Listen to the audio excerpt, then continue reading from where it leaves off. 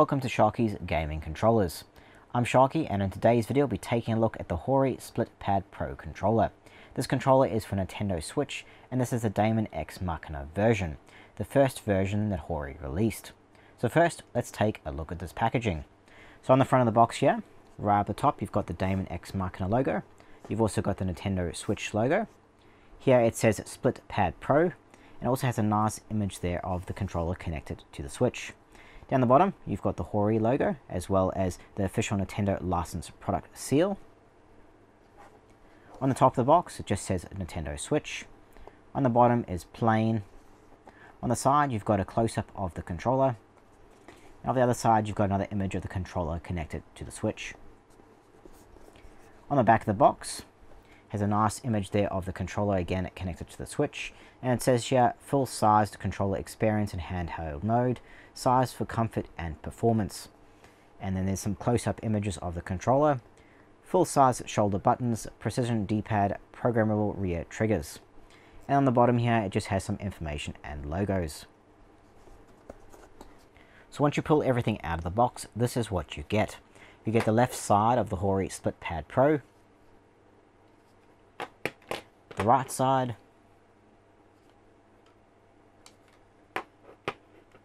and the instruction manual.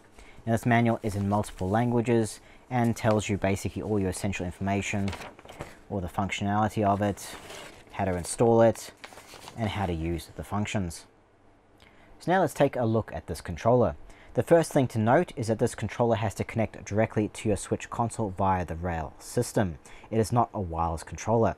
It also does not have motion controls or vibration. So it's basically just a full-sized controller that connects directly to your Switch console. Now let's go into the features. We'll start with the left-hand side first.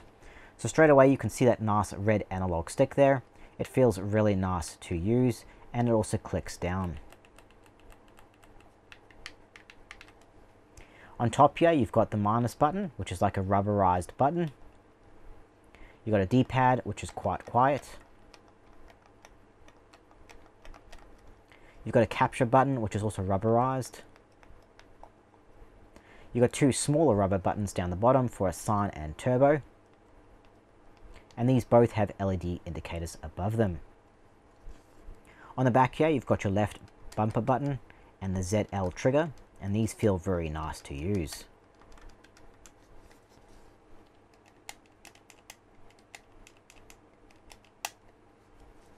On the back of the controller, you've got your rail release button up the top here, so you can release this from your Switch system. And you've also got an extra button here, the FL button. And this is the programmable button relating to the sign button on the front of the controller. Now, while it is a button, it does feel almost like a miniature trigger. It feels really nice to press. The controller also has some nice texture in the plastic here, so that when you hold this controller, you've got a little bit of grip. Feels really comfortable to hold.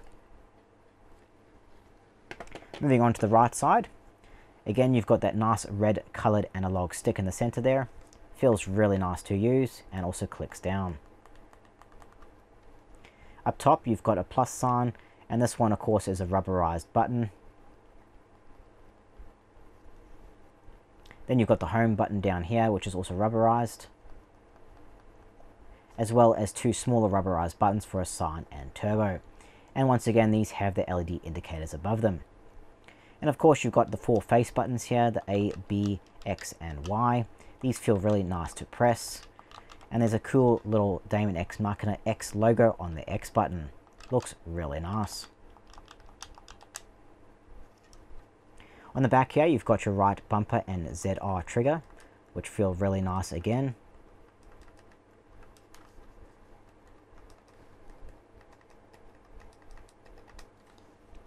On the back, you've got your rail release button up the top here to release it from your Switch system.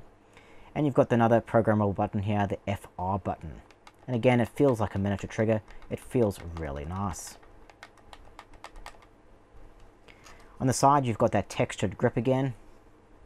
And again, it feels really comfortable to hold, and it gives you a little grip so you won't drop your console. Now moving on into the sign and turbo buttons.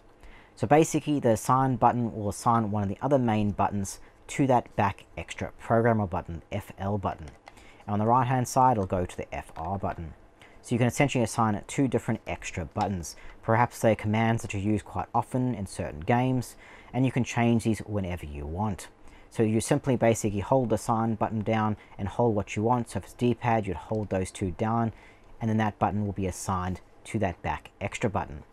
And now these extra buttons can be reached really easily. So when you're holding these controllers, you can just press it with your fingers like that. And they feel really nice to trigger as well. Really handy extra function. So if there is a button that you like to use quite often and you don't want to have to like move your hands off the analog sticks to press it, then this is the next best option. Now the turbo button works very similar. The only difference is it rapid fires that button. So if you say assign the turbo button to B and you press turbo, that means it's going to keep rapid firing B. So if there's a game that you have to press a button very often, then perhaps turbo might be a good idea. And you can assign it on both sides of the controller. Now there are particular buttons you can use for both these. It's basically everything. On the left side, it's a D-pad, the click stick in, the bumper and the trigger. And on the right, it's the face buttons, the click stick in, the bumper and the trigger. So it's basically all the main functions that you can assign to both assign and turbo buttons. And I tell you, having that extra button in the back there is very handy.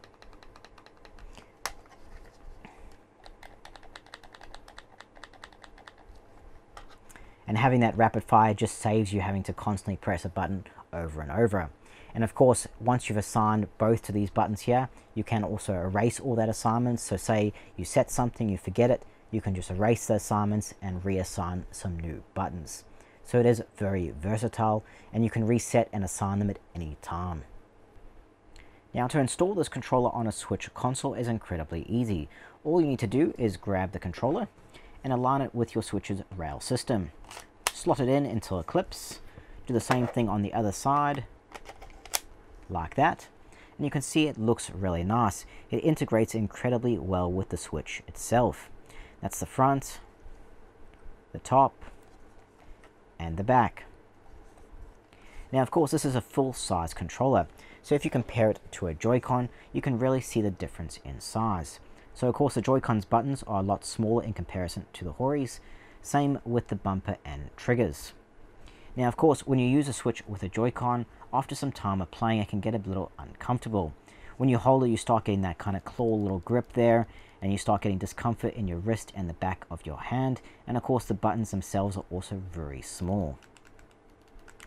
But with the Hori controller, because it's a full-sized controller, when you hold it, it is incredibly natural to hold and very comfortable. You can reach everything really easily, same with the triggers, sticks. It's a really nice controller to use. Not only does it look good with the Switch, but it works incredibly well and is very comfortable. So you may have been wondering, can I dock the Switch with the controller connected? And the answer is yes, you can. So even with this Hori controller connected, you can slot it into your dock, just like that. Now there is a very fine gap between here. It's millimeters, so it only just fits. But you can dock it, you can grab your Pro controller or whatever controller you play with, play a game, and then when you want to go out again and take your Switch with you, you simply pull it out of the dock and you're ready to go. So now because these controllers are full size, there is one problem, and that is finding a case to fit this while it's connected to your Switch. Most cases are made with Joy-Cons in mind, so when these first came out, I really struggled to find a case to fit it. Because basically I didn't want to have to detach these every time I took it somewhere, which initially I had to. I had the Switch case and then I had a different case for these, just a general purpose one. And that was really a pain because then you had to keep detaching, these every time you put them away and then reattach them when you want to play again. It is a real pain. But then I looked around and someone made a case. This was one of the first companies that made a case, and that is the ButterFox Grip Case. This case is made for this Hori controller in mind. So when you open it up, it is much wider and longer than a regular Switch case. And this controller absolutely fits perfect in there. Just look at that. Perfect fit. You can secure it, close the case, zip it up, and you're ready to go. It is really nice. It is so nice just to be able to open this up, and grab your Switch and start playing and not have to detach these controllers. So if you want a case for your Hori SplitPad Pro, then look no further than the ButterFox Grip Case. Now I will be doing a video of this case shortly, so if you want to see a more close-up look at this case and its features, I will be doing a video, so check out my channel. I'll put a link down in the description if you're checking after the fact. Overall, the Hori SplitPad Pro controller is an amazing controller. It integrates well with the Switch console, it looks good, it functions well, all the buttons and sticks and triggers are all responsive, and of course it is very comfortable being a full-sized controller. So if you play your Switch for hours on end and you're tired of using Joy-Cons because they get really uncomfortable, then this controller is definitely something to look at. I would personally highly recommend it. This is my go-to Switch controller. If I take my Switch with me, then I take this Hori SplitPad Pro with me as well. Now of course, if you don't like this black and red design, which is a Daemon X Machina version, there is other themes and colors now available. So I'm sure you'll find something that more suits you. Anyway guys, I hope you liked this video. If you did, then please hit that like button because it helps out a lot. Feel free to subscribe, as I'll have heaps more gaming controls and accessories up very shortly. While you're at it, hit that notification button and share this video with your friends. Thanks again for watching guys, I'll see you in the next one.